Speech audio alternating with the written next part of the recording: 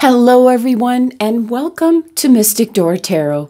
This is Barb with your daily tarot card reading for Saturday, September 21st, 2024. Today we have the Six of Pentacles.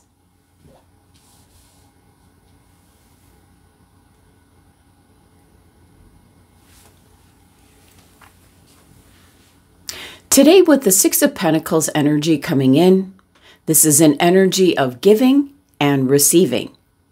And if you're on the receiving end today, be careful what it all involves, as there could be strings attached with this energy.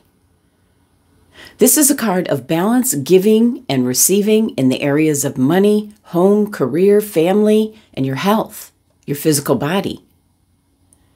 And all of us have times when we need assistance. There are times when we're in a position to help and support others as well.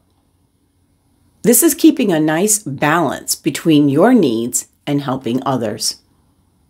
And in regards to a relationship, might be telling you to take a good look at that relationship. And is there equal give and take where both sides benefit?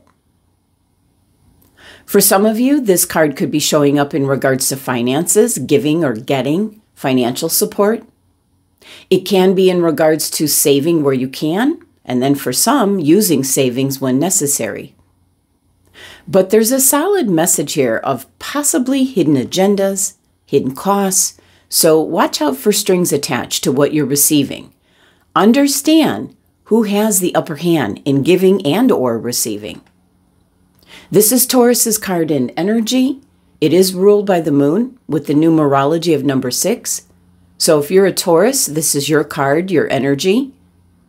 Take heed as to what you're receiving because, again, there could be an expectation or strings attached. Now, for others, you might be adapting some of the traits of this earth sign, which provides a foundation of stability and practicality to situations. The energy is very grounded. There's patience, values. There's an appreciation for life's comforts, but also encouraging you to build solid structures and nurture your material well-being. Now, with it being ruled by the moon is your emotions, intuition, the subconscious. The moon's influence on you today fosters sensitivity, receptivity, connection with the inner self. But the one thing about the moon is there are secrets. There are things that can be hidden.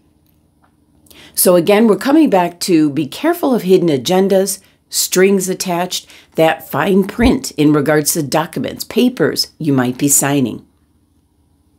And the number 6, which is harmonious in nature, reflects unity, heartfelt decisions, nudging you to nurture your relationships today, making choices that resonate with your heart's true desires.